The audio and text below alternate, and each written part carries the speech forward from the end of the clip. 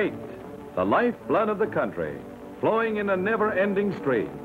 From tractors to typewriters, coal to codfish, it rolls over the finest railroads in the world.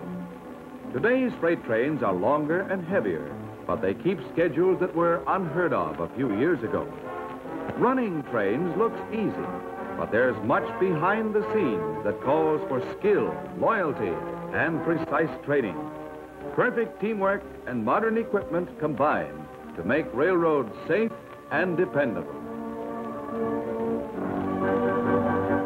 The operation of fast freight service makes it impractical to hold loaded cars until a full train can be made up for a single destination. Therefore, trains are dispatched from terminals on definite schedules. Redistribution of the cars is handled at key points in classification yards. New trains are started from these yards and run directly to their destination.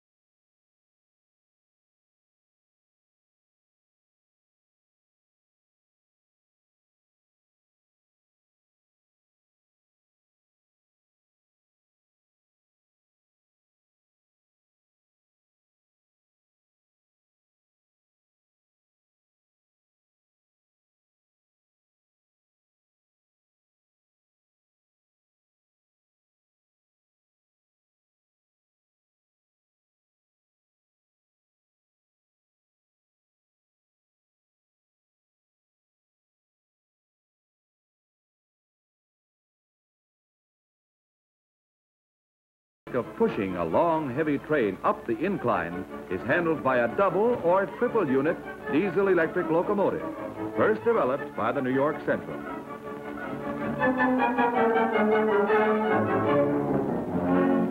The yard conductor gives the starting signal to the engineman, and the cars roll slowly up the incline. They are uncoupled as they reach the crest and roll on their way to new locations on the classification tracks.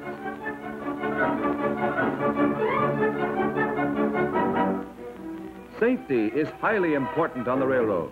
Safety for employees and safety for valuable freight.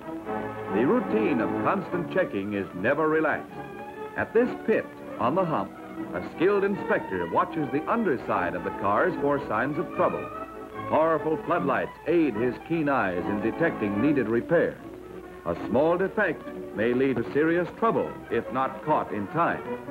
The inspector employs a spray of whitewash to mark a defective car while it's in motion. In a short time, the mixture dries, leaving a plainly visible white mark. After marking the car, the inspector signals the tower man to switch the car to the repair or cripple track, as it is known to railroaders. Lubrication is also handled at this point, where workmen put oil in the journal boxes.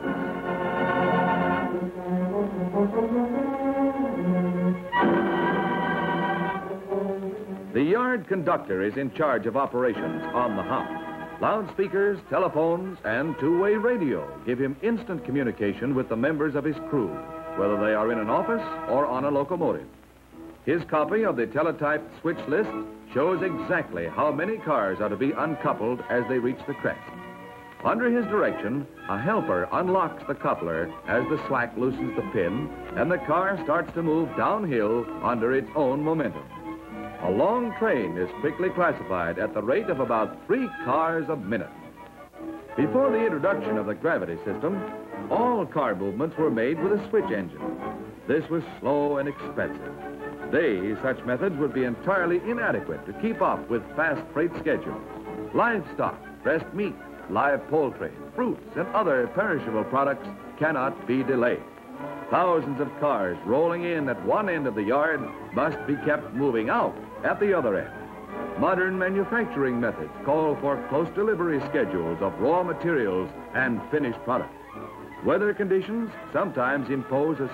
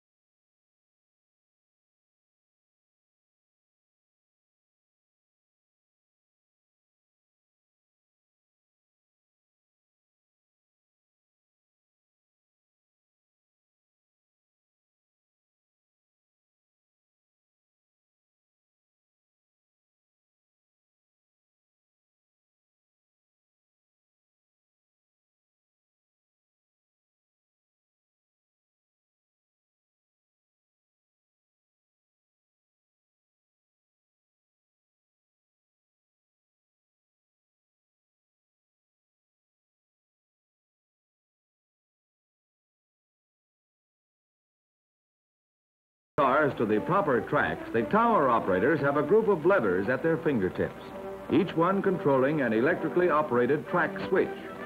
The operator in the hump tower does the preliminary sorting and sends the cars on to other tower men for further handling. In some yards, a total of 3 operators may handle as many as 40 tracks. Any number of cars may be sent in one group if they're going to the same destination. Careful advanced planning results in a minimum number of movements and the saving of valuable time.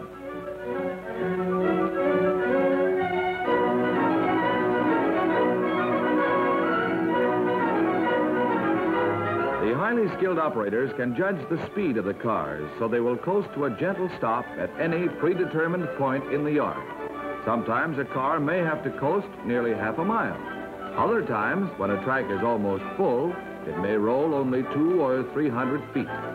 On rare occasions, it may be necessary to make a last-minute change from one track to another. In such cases, a switch engine, known as a trimmer, is sent into the yard. This means that all cars coming over the hump must be stopped on the upgrade until the trimmer completes its work. It's very seldom, however, that the smooth flow of rolling cars has to be interrupted for any reason. Keep 'em rolling's long been the railroad man's slogan.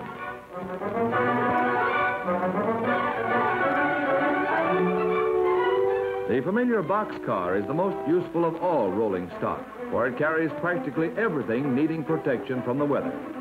Hopper cars are used for coal, ore, and other bulk freight. Heavy machinery or boxed freight is best handled on flat cars.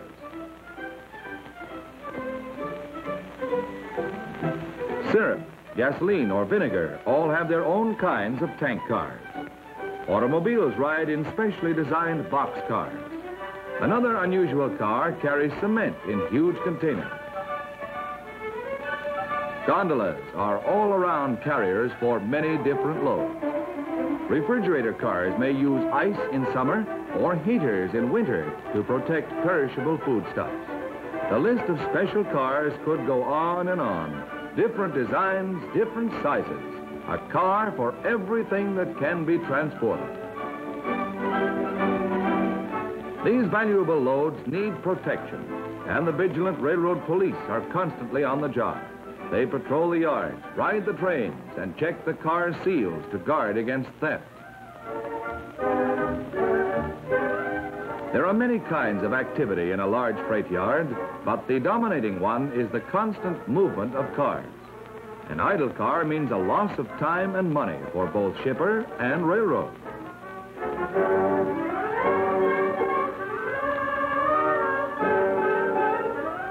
Cars in need of repairs have their own special yard where skilled mechanics work day and night to prevent delays.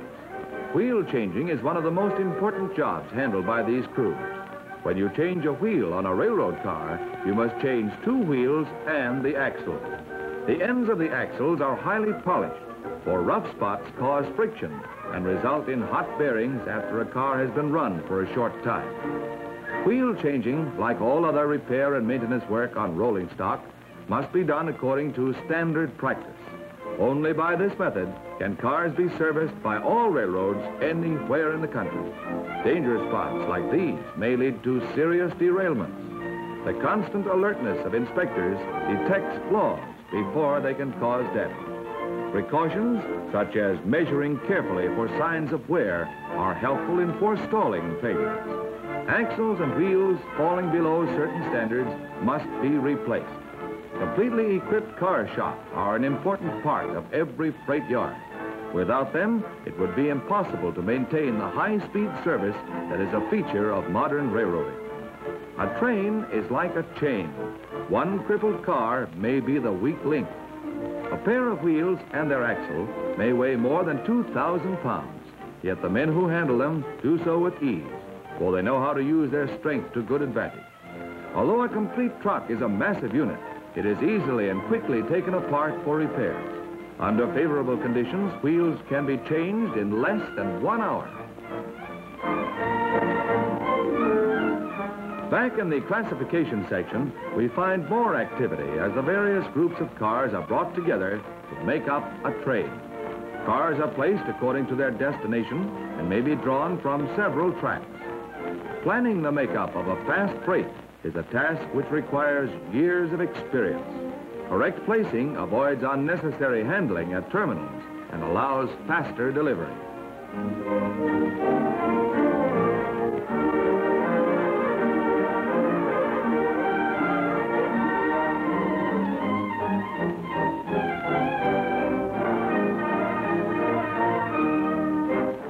Before a train can leave the yard, it must be carefully looked over by an inspector. He checks all running gear, paying special attention to the journal boxes. Like most other railroad workers, these men are specialists, and the safety of many lives and much valuable freight may depend on their good judgment.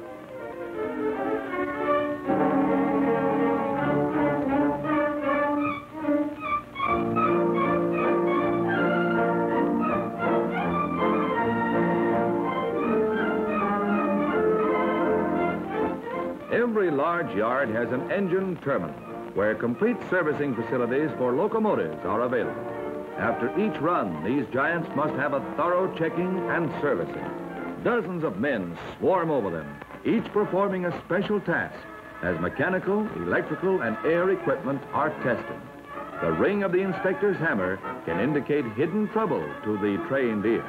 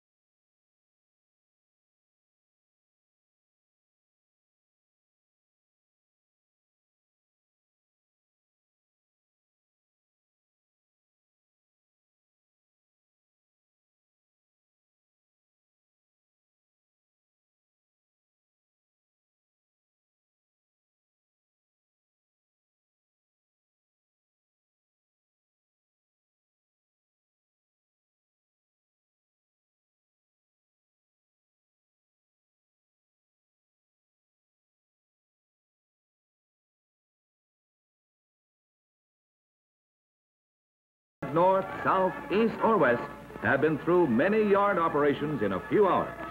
Loaded with hundreds of products for almost every conceivable purpose, the freight train is a vital factor in our everyday life. Whether it be cereal for baby's breakfast or machinery for a great power plant, the railroad moves it 1 mile for an average cost of less than 1 cent per ton. Night and day, good weather or bad, the railroad is on the job, furnishing mass transportation unequaled throughout the world.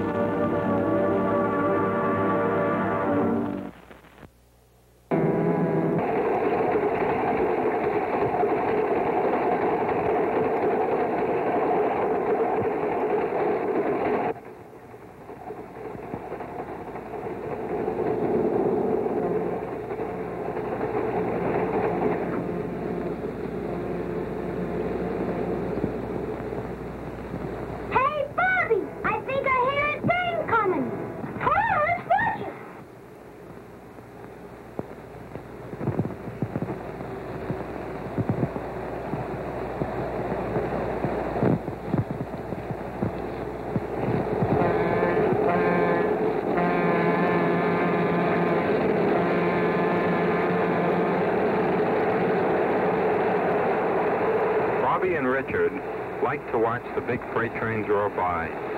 They remember their visit to the railroad yard with Mr. Gray, where they saw how such a train was put together. Freight cars from all parts of the country were spotted on the many tracks. Cars going to the same city would have to be sorted out and coupled together.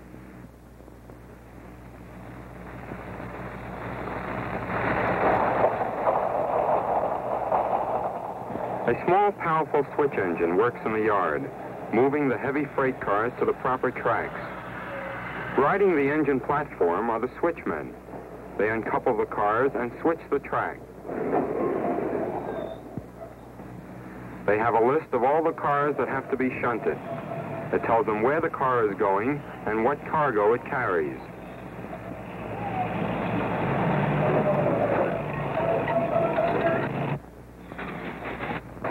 The yard bustles with activity.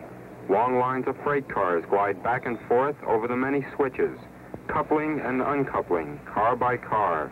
The train is made up.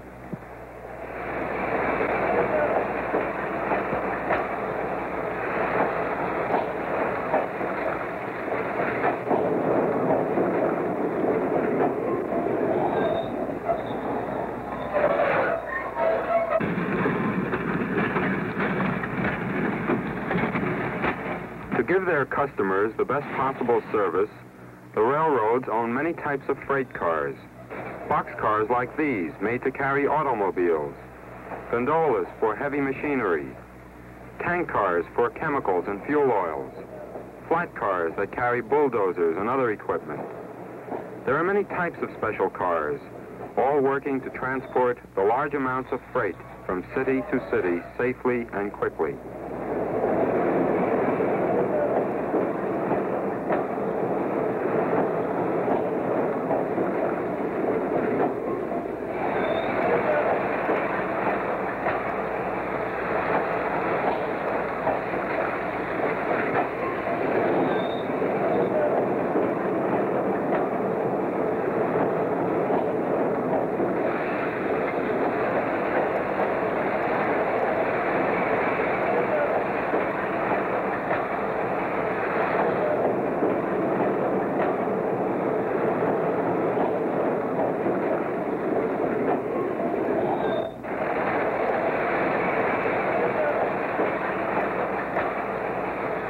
Soon, the switching is finished. The cars have been coupled together, and car inspectors have carefully checked each car for any defects. The train is ready.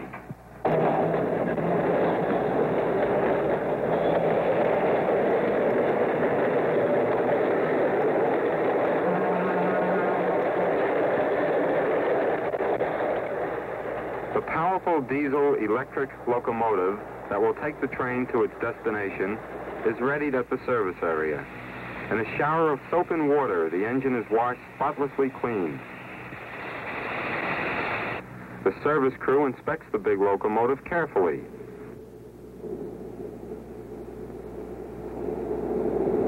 The large fuel tanks are filled for the long trip.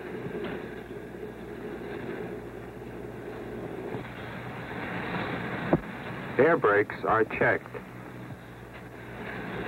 The locomotive finally rolls out of the service area and is coupled to the waiting train.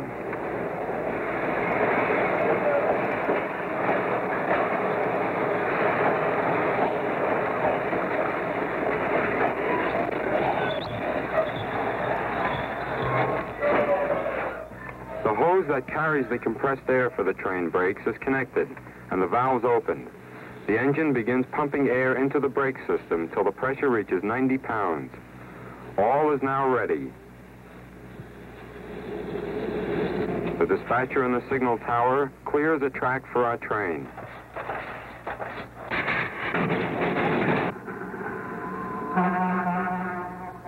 The brakes are released. Powerful diesel engines growl. Slowly, our long, heavy freight train glides out of the rail yard.